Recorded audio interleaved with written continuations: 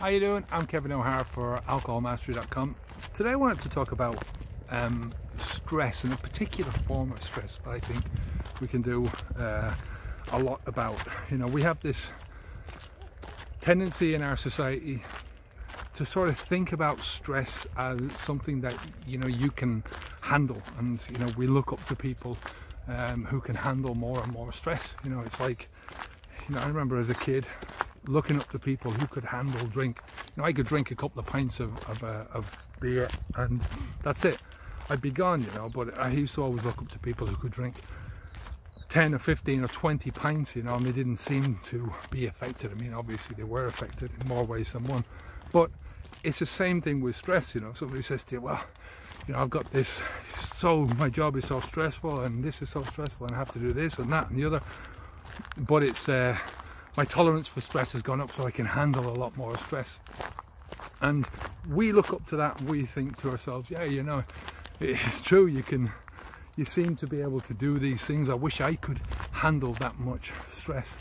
And it becomes a problem because the more you raise your levels of tolerance for stress, the more your stress levels will rise up to meet that tolerance. It's the same as alcohol. The more you drink, the more you can tolerate, and the more you will raise your consumption until you reach that tolerance level, or you go past that tolerance level and you go back to the same amounts of alcohol that you could drink before. So it's just a never-ending game. But with stress, I mean, there's obviously a point. I mean, with alcohol there's a point as well, but there's a point with stress where once you get to it, it's like stretching an elastic band. It will snap, and something in your life will snap. You know, you'll snap in your job, or you just can't handle it anymore. You snap in your marriage and your relationships with your bank, and it will show some way in some form or another, you know. And the solution to it is that we don't allow our stress levels to get out of hand. You know, it's not that we can't go into stressful situations. There are stressful situations in all parts of our lives, right? But stress is something that you're causing to yourself. So instead of chilling out and handling the stress, you know, we should be, instead of increasing the stress and, you know, increasing your ability to tolerate the stress, you need to lower your stress levels. You need to lower your tolerance for stress, and your stress levels will come down. So what I mean by that is you go out and you walk. That's my favorite thing. We're out walking with the dogs. Even with the lockdown now here in Spain, we're allowed to do this. My sister over in England, you know, she's allowed to go out. They're allowed to exercise within a certain distance of their home.